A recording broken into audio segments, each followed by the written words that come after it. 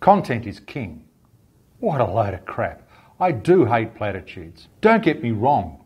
Content is a very popular and potentially effective marketing tool. 92% of businesses now view content as an asset. 60% of businesses report placing content on a weekly basis, and 56% say they will place more content in 2020 than they did in 2019. But most content is just not that effective. Just think about how much content you see in a day and how much you actually read. Not much. Most content is ignored.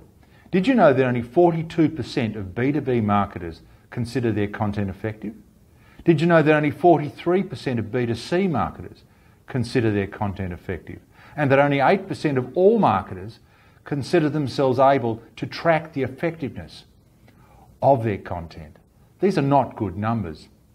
Content creators would like to tell you that content is king because they want to sell you more content. But the numbers they quote are more often than not related to use rather than effectiveness. Most content is in fact ignored and generates little, if any, return. Content creators like to tell you that content is king because they want to sell you more content. But the numbers they quote are more often than not related to usage than to effectiveness.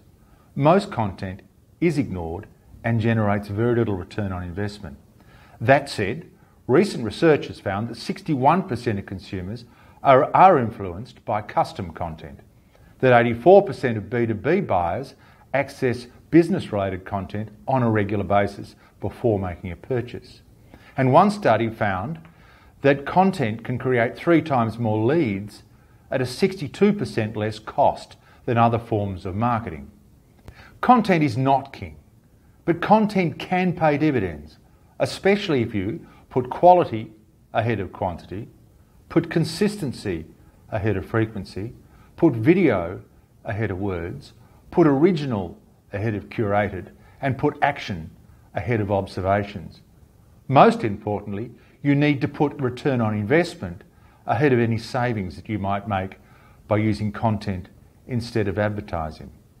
It is all about return on investment, and you need to be able to quantify and maximise that return on investment. I have just written a blog entitled 20 Tips for Ensuring Your Content is Read.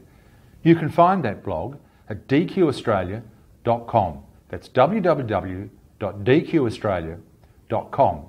Here are just some of the tips. 1. Know your reader. Know your reader better than anyone knows your reader, and write to individual members of that readership base.